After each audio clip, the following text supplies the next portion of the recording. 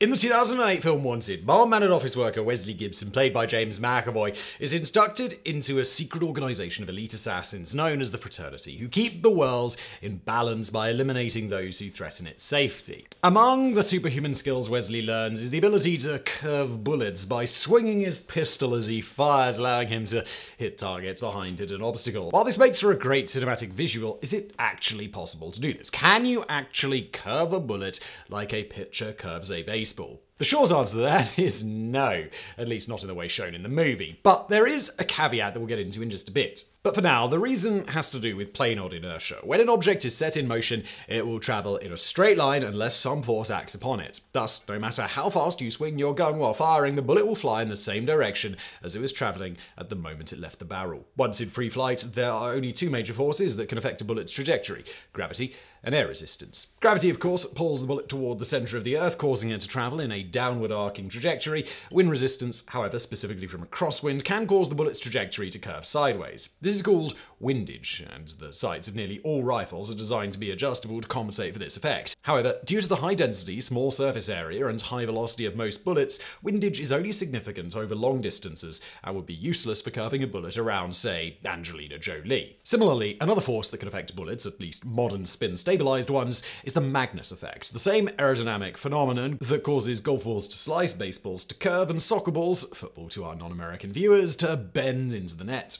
However, for a cylindrical bullet spinning around its longitudinal axis, the Magnus effect acts either upwards or downwards, not sideways. To achieve a sideways curve, a gun would need to fire a spherical projectile spinning around its vertical axis. But again, so high are the inertial forces compared to the aerodynamic forces acting on a bullet that this curve would be very gradual and only become apparent over long ranges. To make the curve more pronounced at short range, you must make the projectile much larger and far less dense, creating essentially a Nerf gun. Of course, there is a third way to make a bullet curve in flight: the Coriolis effect. Known to most people as the phenomenon that apparently makes toilets flush in a different direction in the southern hemisphere, spoiler alert, it doesn't. In this case, the Coriolis effect is the result of the Earth rotating beneath the projectile as it flies, making it seem as though it is traveling along a curved trajectory. But once again, this effect only occurs over very long distances and is useless in a wanted-type gunfight. So, in conclusion, there is no practical way to bend a regular bullet over the short distances as depicted in Wanted. Sorry, all you would-be super assassins, you'll just have to take out your targets the old-fashioned way.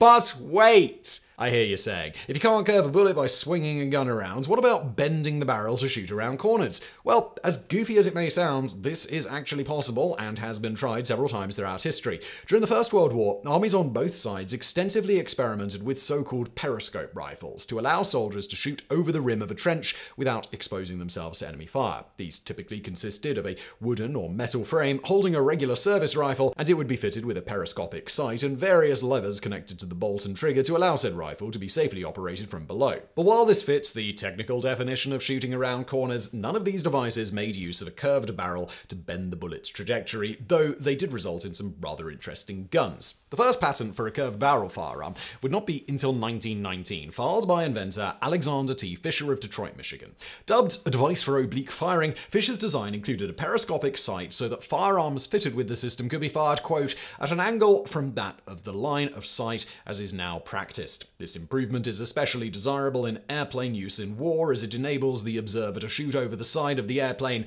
and direct his bullet to an object beneath him without being obliged to hold the firearm in a vertical or nearly vertical position and without being exposed to fire from his adversary. Soldiers also, by its use, may fire over parapets without exposure to adverse fire. This description suggests that Fisher was naively ignorant of the realities of aerial combat, for by 1919, the days of aircraft observers firing at ground targets with regular rifles was long past. And unless the observer's compartment was armored, which few 1910s aircrafts were, hiding behind its edge would make little difference to the gunner's safety. And while Fisher's invention was theoretically better suited to infantry use, there is no evidence of a working example ever being built. It would not be until the 1940s that a working curved barrel firearm was actually fielded by, who other than the Nazis. Known as the Krummlauf, literally meaning curved barrel, this device was the brainchild of Hans Schaeder of Dusseldorf weapons manufacturer Rheinmetall Borsig, with development beginning in 1943.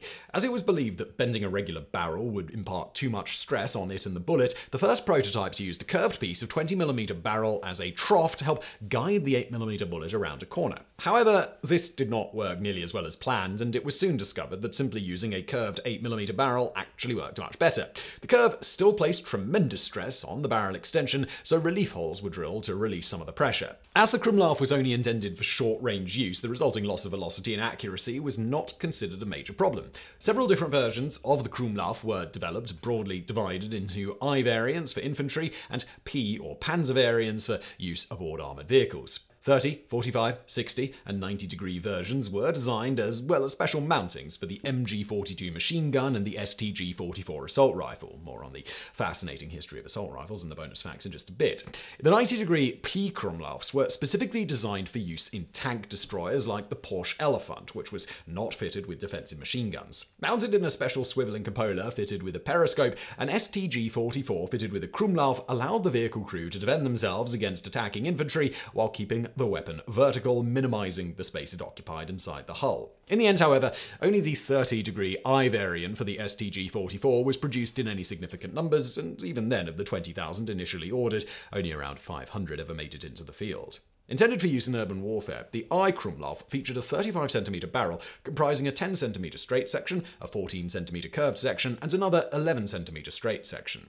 This clamped over the front sight and muzzle of the STG-44 using the same mount as the German Army's standard Scheissberger grenade launching cup. While early on efforts were made to line up the rifling of the weapon and the Krummlauf, this was eventually found to be unnecessary, and production versions actually featured a short bored-out section between the muzzle of the weapon and the start of the curved barrel to allow the bullet to recenter itself. And to allow the infantryman to see what he was shooting at, the Krummlauf was fitted with a periscopic mirror in sheet metal housing. This in turn featured a triangular shield to prevent gases from the barrel from clouding the optics. Like many German Wunderwaffe, the Krummlauf arrived too late and in far too numbers to have any impact on the end of the war. However, the Allies took a keen interest in the odd-looking design, with both Americans and Russians conducting extensive tests on captured examples. The results were something of a mixed bag. While comfortable to shoot and capable of achieving 35 by 35 centimeter grouping at a range of 100 meters when fired in semi-automatic mode, the 30-degree I Krummlauf became uncontrollable in fully automatic mode,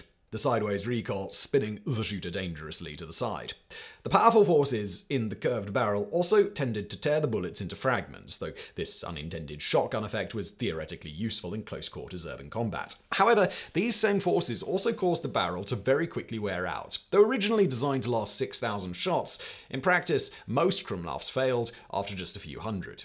In his final report, Colonel H.A. Quinn of Aberdeen Proving Ground in Maryland concluded that, despite the fact that the bent barrel theory is in violation of accepted ideas on bullet delivery, it is believed to be worthy of extensive research and development. With the short length, large diameter, and short bearing of the 230-grain US caliber 45 bullet, various degrees of bent barrels might prove to be successful and with reasonable control. With the 7.9mm Kurz Patronen bullet, it is believed that the 30-degree bend is practical. The 90-degree bend is apparently impractical. The Soviets came to similar conclusions and produced experimental versions of the Mosin-Nagant 9130 and the AVS-36 rifles and the PPSH-41 submachine gun with 30-degree curved barrels. However, neither the US nor the Red Army chose to pursue the idea any further. But if curving a firearms barrel around a corner is impractical, why not just bend the whole firearm? This was the thinking of Israeli Defense Forces Lieutenant Colonel and counter-terrorist expert Amos Golan when he created one of the most unique weapons currently in service, the corner shot. Introduced in the year 2000, the corner shot is not a weapon per se, but rather a rifle-like chassis with a forward section designed to hold a standard pistol like a Glock 17 or Beretta 92F. This section is hinged to allow the attached firearm to fire around corners and incorporates a high-definition television camera connected to a screen on the rear of the device to allow the operator to see what they're shooting at. And if that weren't bizarre enough, among the many accessories created for the corner shot is the kitty corner shot, a stuffed animal resembling a cat designed to be slipped over the muzzle of the pistol. The idea is that when the kitty corner shot is pushed around a corner, it will distract the target just long enough for the corner shot gunner to get them in their sights. And if you ask us, when someone starts coming up with ideas that unhinged, it is they, not the bullets, that are truly going around the bend. Bonus fact. Speaking of innovative weapons, what we now call assault rifles can trace their origins back to the Second World War. While that conflict is remembered for introducing advanced technologies like radar, jet aircraft, and nuclear weapons, the average infantryman went into World War II armed essentially with the same weapon that his parents had used in the last war, a bolt-action, manually repeating rifle firing a full-power cartridge. The only major exception was the United States, which in 1936 became the first nation to issue a semi-automatic rifle, the M1 Garand, as its standard infantry weapon. But while such weapons were well suited to shooting across no man's land during the Great War, or on the South African veldt during the Boer War, in the increasingly urban close-quarters combat troops increasingly found themselves engaged in, bolt-action rifles quickly became something of a liability. Not only were they slow and awkward to operate, severely limiting the volume of fire that could be laid down, but the full-power cartridges they fired, great for precision shots over long distances, were grossly overpowered, with army reports indicating that few combat engagements occurred at ranges over 300 meters. Such cartridges also made fully automatic weapons all but uncontrollable when fired from the shoulder. Thankfully, most armies had another class of weapon in their arsenal, the submachine gun. Developed at the end of the Great War for raiding and clearing trenches, the submachine gun fired lower recoil, pistol caliber ammunition and could deliver a murderous volume of fire at close quarters, making them ideal for urban combat. This advantage was exploited to great effect by the Soviet Red Army, who equipped entire infantry companies with PPSH-41 and 43 submachine guns for house-to-house fighting in cities like Stalingrad. But submachine guns were not a perfect solution, being inaccurate at ranges beyond a few dozen meters. Both the Soviets and the Germans quickly realized that this new kind of combat required a new kind of weapon, one which combines the volume of fire and full auto-controllability of a submachine gun with the accuracy of a rifle, at least over moderate ranges. Interestingly, both nations approached the problem from the opposite ends. Unlike most armies, the tactical structure of the German Wehrmacht was organized not around their riflemen, but rather the machine gun squad, with rifle-carrying infantry playing a supporting role. This is a major reason army planners chose to retain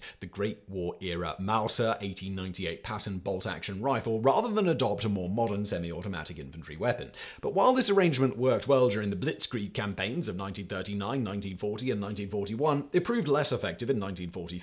As the Wehrmacht found itself in full-on retreat following the disaster at Stalingrad. Though the German MG-34 and MG-42 machine guns could lay down an impressive volume of fire, they required extensive setup before they could be brought to bear, something that was difficult to do while retreating. German industry thus set about designing a more compact, man-portable machine gun that could be more easily used on the retreat.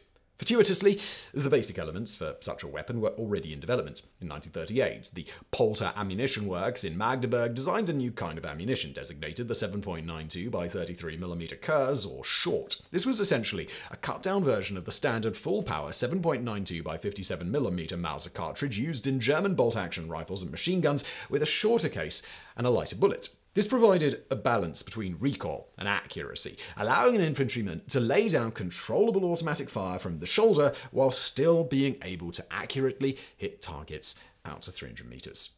In 1940, the German government issued contracts to firms Heinel and Walther to produce prototypes of a rifle to fire the new Kurz cartridge, to be designated the Machine Carabiner or Machine Carbine 42. Both companies produced similar weapons, which looked unlike anything that had come before. Both were gas-operated, built of lightweight and inexpensive welded steel stampings, and feature an inline shoulder stock, low-slung barrel to reduce muzzle climb, and a long, curved 30-round detachable box magazine.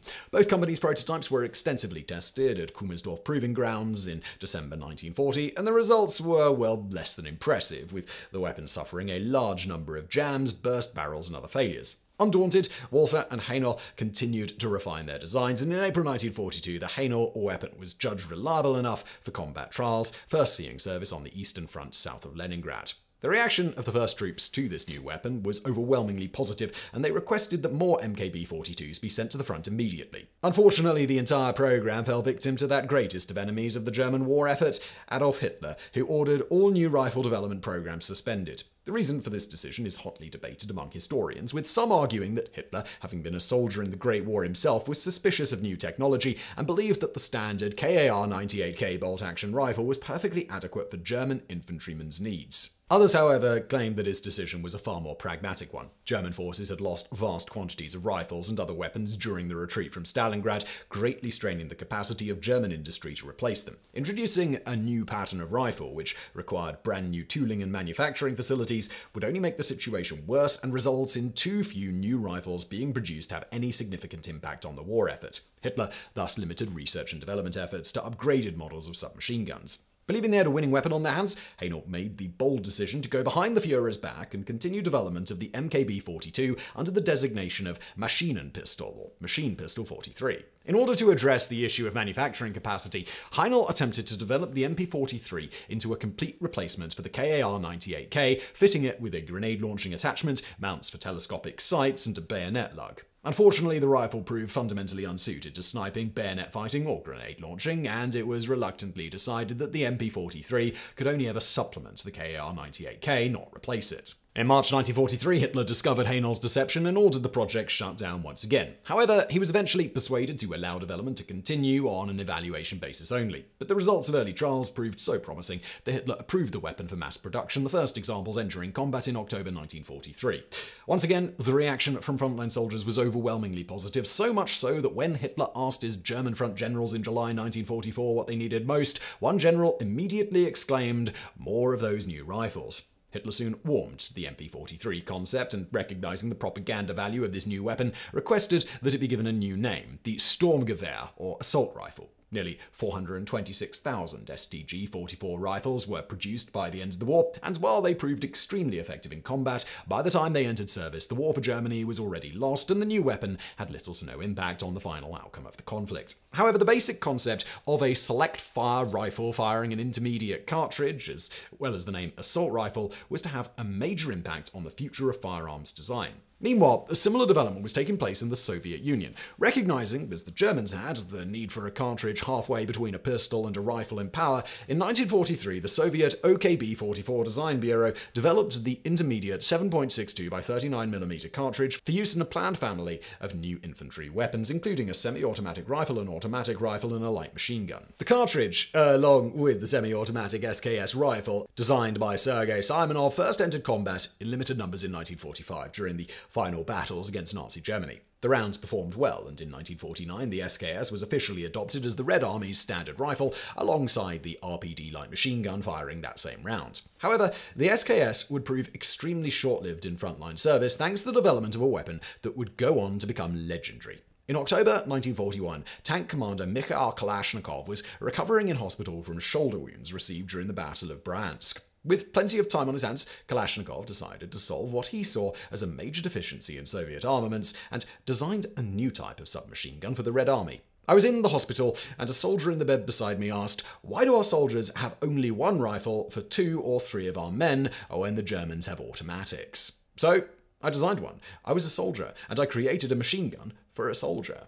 While Kalashnikov's submachine gun was not accepted into service, his talent as a designer was recognized, and he was reassigned to the Red Army's Central Scientific Development Firing Range for Rifle Firearms of the Chief Artillery Directorate. In 1944, Kalashnikov became aware of the 7.62 by 39mm intermediate cartridge and redesigned his submachine gun to accommodate it. The resulting weapon looked very similar to the German STG-44 with an inline stock, low-slung barrel and curved 30-barrel magazine.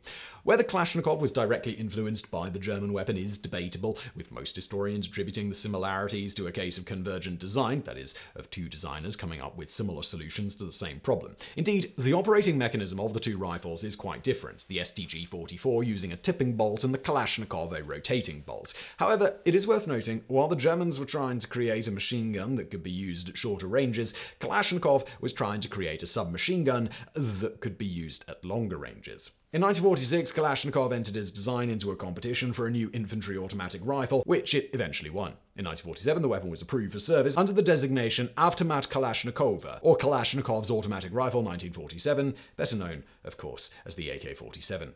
Trials of the new rifle began in 1948, and in 1949 the AK-47 was adopted as the Red Army's standard rifle, replacing the SKS after barely a year in service. The AK family of rifles would go on to become the most successful and widely produced firearms in history, renowned for their ruggedness, reliability, and ease of use. Millions were exported around the world by the Soviet Union, China, and other communist states, and can be found in war zones worldwide to this day. It is important to note here that while the weapon is popularly referred to as the AK-47, the designation technically applies to the first 3 patterns of the rifle. While the first AK-47 featured stamped steel construction like the STG-44, this proved unreliable and was quickly replaced by machined steel construction for the Type 2 in 1951 and the Type 3 in 1954. Then in 1959, Soviet manufacturers finally perfected the stamped steel technology and introduced the modernized AK or AKM. This is the AK most commonly encountered around the world, the original AK-47 patterns being extremely rare. Yet, despite the success of the STG-44 and the AK, it still took several decades for the assault rifle concept to catch on in the West. American